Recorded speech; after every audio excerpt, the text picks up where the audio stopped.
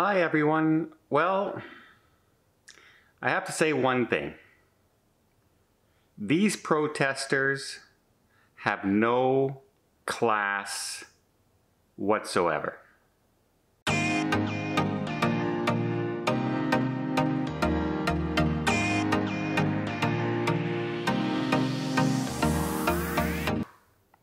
Gotta get the dog.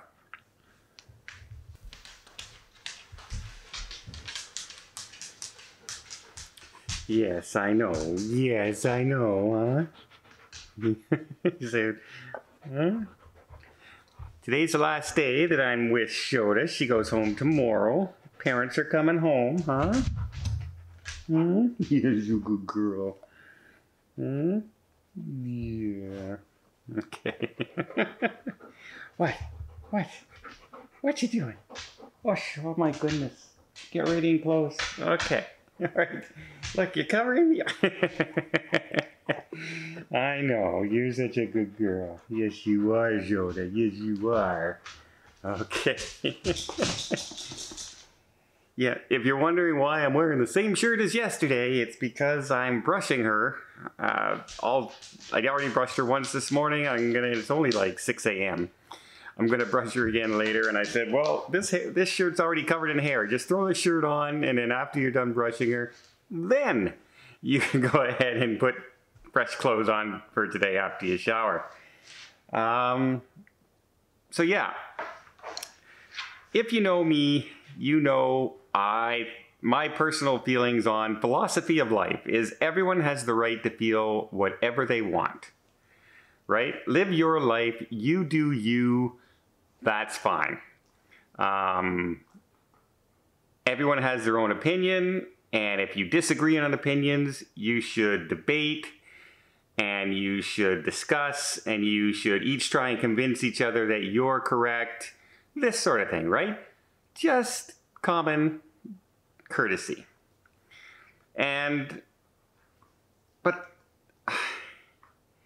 I watched something in the news this morning from one of our Canada Day celebrations that was going on in Alberta, where a bunch of protesters surrounded the health minister and his family in Alberta and started screaming and yelling at him that he's doing genocide and he's killing a bunch of people. We're talking he's walking with his young children and his wife in a park. And these people are yelling at their young children and their young sons. I'm sorry, kid, but your father's a murderer. He's a murderer. He's killed many people. You have no class. You're actually a kind of a disgusting person. There used to be such a thing in this world as dignity and carrying yourself with pride. You know, if you believe something firmly and you think you're on the right side, you don't have to resort to idiotic tactics, because your side should win the day. If you're right, your side should win the day in just normal discussions and debates. And if you want to protest the health minister, you go to the health minister's office, you go to Parliament, you go to those places. You don't go to a family event where somebody's walking with their kids on a holiday and harass them. You're disgusting. You really are. I have no time for someone like that. And what were these people protesting? They were protesting vaccines. Great. You don't want to get a vaccine? Don't get a vaccine. No one is pointing a gun at your head to get a vaccine. Yeah, I know. You know, you want to protest that the lockdowns have happened? Fine, protest the government, raise money, throw the government out, do that kind of stuff. But you don't harass a man his wife, and his young child in a park. You don't do it. You have proven to me that no matter what you try and argue with me now about vaccines, I'm not listening.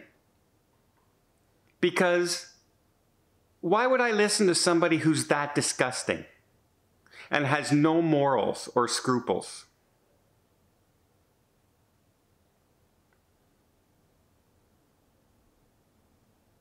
I don't know where people think that it's their mandate in life to be this voice. I don't know if you were doing it for attention, Twitter followers, or, you know, hey, look at me, get me some 5 minutes of fame, but here's your fame.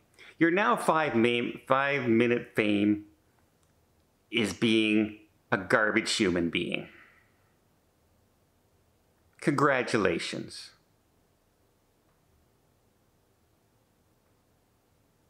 I don't understand people like this. Who do you think you're converting? Who do you think you're getting on your side by doing something like that?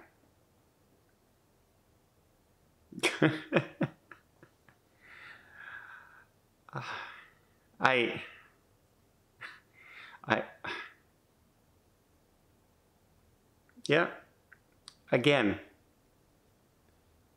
when there's a cause and your cause is right and just, people will rally to it and people will convert to your side.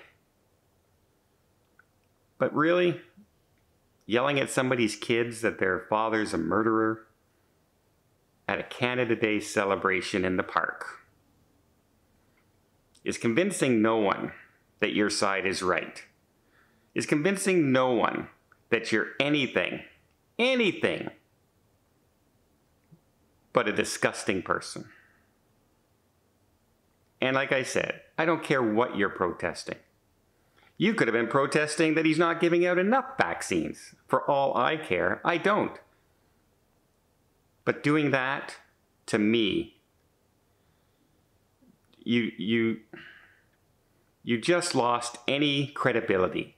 You just lost any speaking voice.